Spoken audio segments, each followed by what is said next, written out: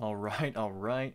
Welcome back. We've been plotting a lot of two-dimensional graphs right now, very traditional X and Y. We're going to shift the series now to plotting different types of graphs. And we're going to start off with the histogram, okay? Very easy plot to do. Let's do CLC, clear vars, and close all to free up all of our space right now. I'm going to plot some random variables. X equals rand. 1 to 100.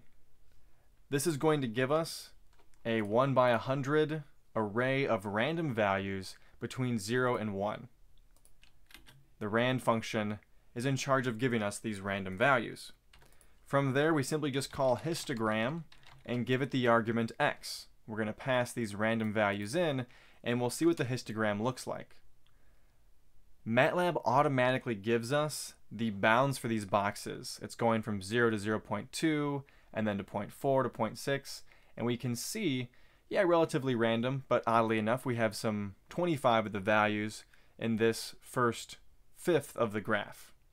If you want to specify the number of bins, let's just say we want 2 bins here, you just add that as the second argument, and now we have 2 bins, and we can see that, yep, 49 were to the left of 0.5, and 51 were to the right of 0.5. Kind of what you'd expect, but every time we run this, we'll get something, oh, this one's exactly 50-50, kind of cool. Oh, this one's a good split. Here we see we have 44 and 56. So all 100 values are being stored in a bin based on the value, and we're telling MATLAB to use just 2 bins. Of course, you can split this into do larger bins and get a better idea of the distribution every time. From here, we can use every single other thing we've learned, okay? You can replace plot commands with these histogram commands, and then do all this other stuff, all the titles you want to add, all the X labels, the Y labels,